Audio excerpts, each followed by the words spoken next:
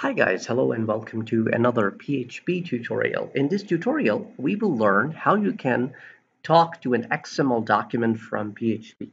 We will be doing several different tutorials because there are many different ways of making your PHP talk to XML, and you can write different kinds of applications. Let me first show you the XML document that I will be using in this tutorial. So here we have a books XML document.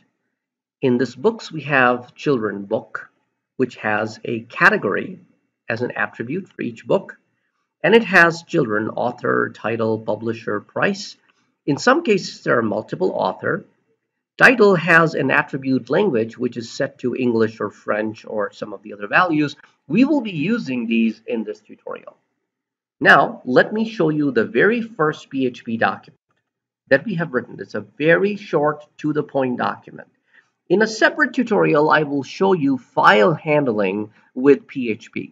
We are using some of those techniques over here in this tutorial.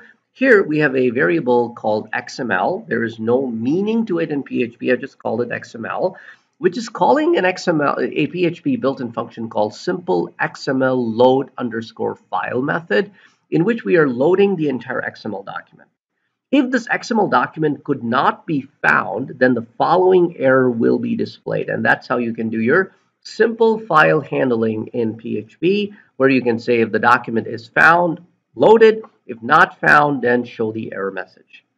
Then I'm using the PHP's built-in print underscore R method to display the entire content of the XML document. Let's put this to test.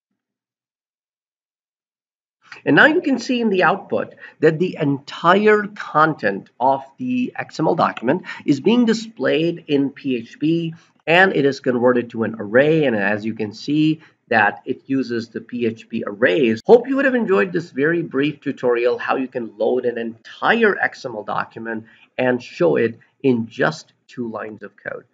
We will do some more examples with PHP and XML, so stay tuned and please don't forget to like, share, and subscribe. Thank you very much.